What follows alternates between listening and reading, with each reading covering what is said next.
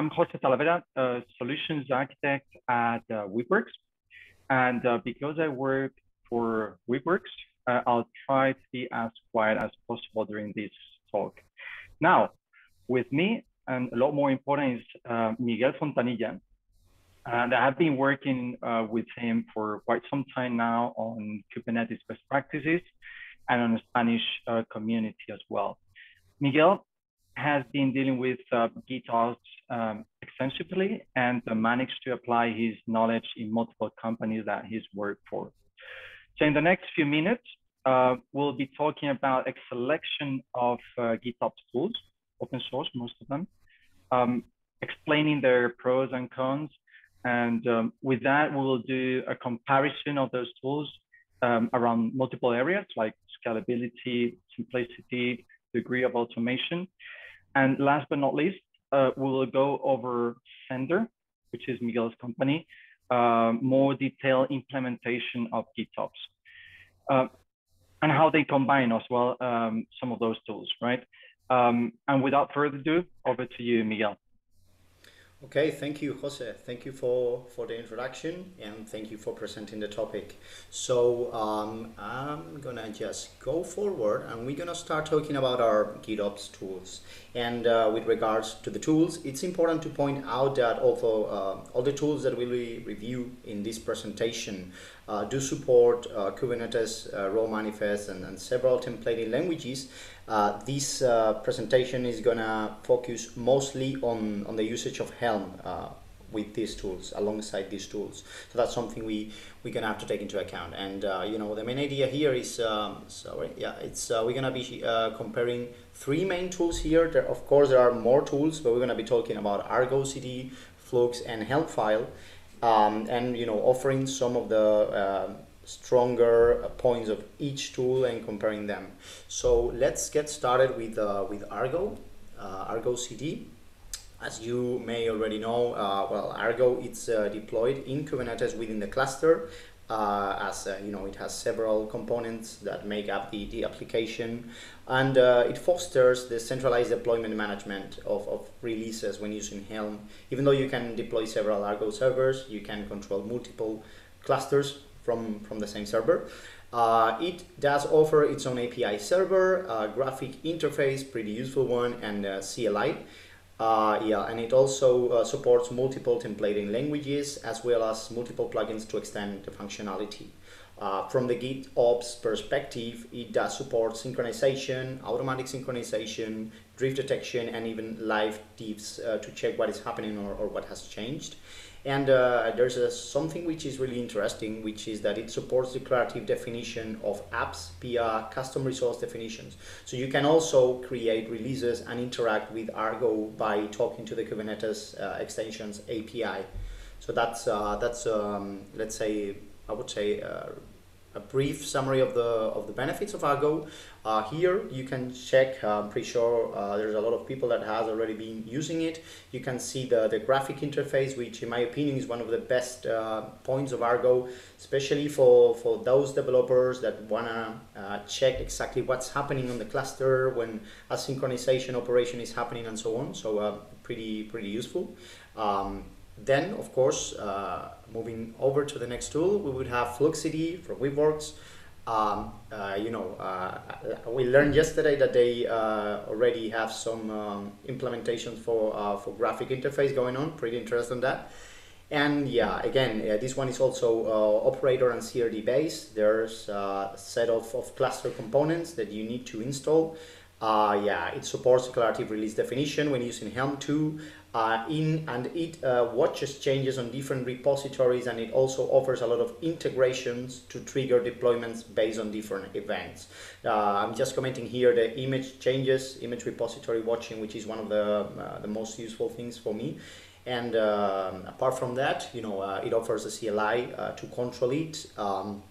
Support synchronization, automatic synchronization, self-healing, and drift detection. And in this case, it's a little bit more distributed, a more distributed paradigm than Argo CD. But again, you can have multi-tenancy also when using Flux CD. And starting on V2, it's powered by the GitOps toolkit, which is a set of utilities, operators, and pieces of software that make up make up Flux and let you integrate it with a lot of different other pieces. But you can also extend its functionalities by extending the GitOps toolkit. So it's a pretty amazing initiative. Regarding the functionalities offered by Flux, I just wanted to showcase here, just in case you didn't know about it, for example, this auto commit based on an image trigger. So basically, Flux has detected a change on an image repo and has committed a change so that the chart code is up to date with the new image. And with this, we will move to the third tool I want to comment today, which is Helmfile, which is a way simpler tool in comparison with the two previous tools, but yet can be really powerful. It's distributed as a CLI, a pretty simple one, and it does support both Customize and Helm. And you can define in a declarative way your charts, your repos, and your environments. So it allows for a lot of customization, and you can use Go templating for templating your value files, overriding them, templating your releases, your environments.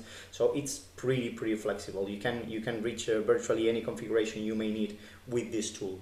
And by means of external plugins, you can get a Terraform-like diff, which is especially useful when doing bulk upgrades in several clusters across several environments. And it does support the sync operation. However, it is not relying on cluster side components, so you may need to implement a periodic sync in case you wanna have it like that. And here you can see the in this case, a pretty simple example of this diff-like behavior triggered by a change in the code. You can see it has detected a change. And as I said, it's pretty useful specifically for those bulk upgrades of cluster components. And well, that's a pretty brief introduction to each of the tools here. And now let's go to the comparison itself, right? Just for you to know, this comparison is based on an article Jose and I have been working for. So there are some more tools in the comparison, but just for the sake of time, we didn't include them here. Basically, when it comes to selecting the right tool, there's more than one right answer to the question of what is the right GitOps tool for me, right? It will strongly depend on each use case, number of clusters, number of environments, maturity of the teams, the need of observability, etc.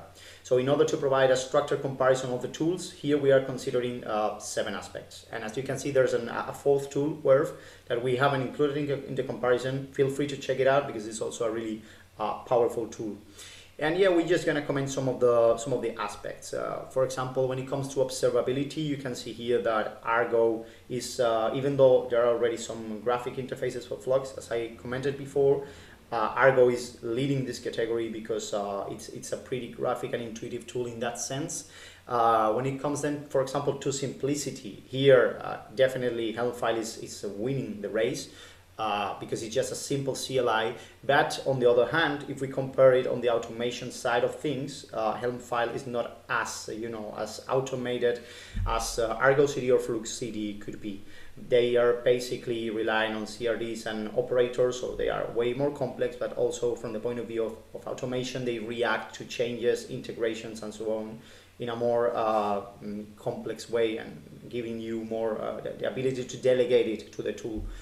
When it comes to secrets encryption, for example, even though you see low scores for Flux, Argo, and Helmfile, it doesn't mean that it's not supported, but it's not natively coming with the tool. You can incorporate it via external plugins and so on, so you can make it work. For example, with a Seal Secret for Flux or the Helm Secret plugin for Helmfile. And well, when it comes to flexibility, all of these 3 tools are really flexible, especially Argo and Flux, because you can interact with them as using Kubernetes API, their own APIs, their CLIs. You can automate quite a lot of things. And same goes for Helmfile. You can customize almost everything to make it suit your needs. And finally, I would say when it comes to CI, probably FluxCT is the tool that you want to have integrated with your CI, since based on the GitOps toolkit, you can do even chat ops based on all the integrations and extensibility. So yeah, that would be the comparison. Miguel, what do you think there? I think it's very interesting comparison, and there's probably a lot of work behind this, but why did you choose those areas, right? Scalability, simplicity, automation. Why did you choose those ones and not some others? Yeah, well, basically the idea here was to find a set of parameters that you could relate to when planning the CD strategy for your specific use case. Of course, you could have some others, but we believe these ones were the one that you could easily relate to your use case, like how fast is this thing gonna scale? How badly do I need secrets encryption? How automated do I need my pipelines to be? These were basically kind of a consensus on what do you need to assess when planning to create a new CD or a new way of implementing CD. Yeah, I think that's definitely pretty interesting for those companies that are trying to pick one of the GitOps tools, right? And they don't know really how to assess them, how to evaluate, right? So I think that's a good way of doing it. And also, if any company is trying to maybe thinking about combining them, right? Because there is no such a tool that covers everything that they need. Maybe they are forced to combine some of those tools. So I think that's a good segue for the next slide. Yeah, definitely. So good anticipation on that. Yeah, so let's keep in mind, as Jose commented, that there might be more than one tool that suits your use case, or maybe depending on the nature of your application or software component that is to be deployed, one tool can be a better choice. You might even have cases where you want to have different life cycles for components in the same cluster. So for this topic, I will focus on a work stream we are currently working on, Sender, on my company. So I would like to give you a short introduction about the issues we face and where we were coming from, so that you can understand why we are now thinking in this way. So Sender as a company has suffered exponential growth in the past year or in the past year and a half. And the Kubernetes setup and the cloud setup we had was not scaling as fast and was not being updated as fast as the business was growing and creating. So some decisions were made, some let's say patches were added so that we could keep business continuity. So when we arrived, the new team, we inherited a heterogeneous complex setup as a consequence of this rapid growth. And with several ways of deploying software to Kubernetes, pipelines, Python libraries running on pipelines, raw manifests, Helm charts from pipelines, a lot of things. And as a consequence, we would have cluster components, understanding them as add-ons, for example, and application releases all mixed, entangled, and coupled. Plus lack of clear ownership on the resources that were running within the cluster due to this coupling. And basically we could not reproduce or bootstrap new clusters with these components, let's say on demand, in a fast, repeatable, scalable way. So long story short, we needed to redefine how Kubernetes was done at Sender. And that's when we decided to give a look to the GitOps tools. And first we started introducing Helm file so that we could manage Helm releases for the add-ons, such as cluster autoscaler, monitoring agents, and so on across the different environments. And then we asked ourselves, okay, how do we provide something more, a ready-to-use product for our customers, our developers? And that's what we are working right now on. That's what we call the product focus approach. And let me tell you a little bit more about it. So the idea here is, we want to maximize the product we offer to our developers. So the idea is to hand them ready-to-use cluster with all the add-ons and all the common components they might need.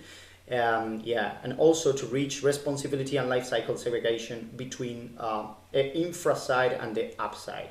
So the infra part would contain also all these add-ons, and all these extra components. So apart from that, we would also like to give some flexibility for the tool of choice for deployments on the let's say customer side, and we have the premise that everything should be managed by Helm in the end, and we will explain later a little bit more on that. Regarding quick thing, Miguel. So did you have any specific challenges or issues kind of to kick off this project, this kind of evolution to GitOps? Yeah, definitely. One of the main challenges here has been understanding this product, the product itself that the development teams are going to be expecting, this closed product that they're going to be receiving and starting to deploy to. So understanding what they might need, what common components all the teams are going to need, what components are not common or shared across the teams. So that was one of the things. And we also needed to ensure that the provisioning model was scalable, repeatable, and the developer journey was suitable for both skilled and less skilled users. That's the idea. So with these premises and also with these challenges, we ended up implementing the following approach, this product focus approach. And let me tell you a little bit about it. So here you can see three levels. Let's say that the lower level is the infrastructure level. In our case, we are bootstrapping it with Terraform, which basically correlates to the cluster resources, nodes, etc., and all the EKS part, because we run on AWS, which is bootstrapped with Terraform. And on top of that, we would have all these add-ons that are provisioned using Hellfire.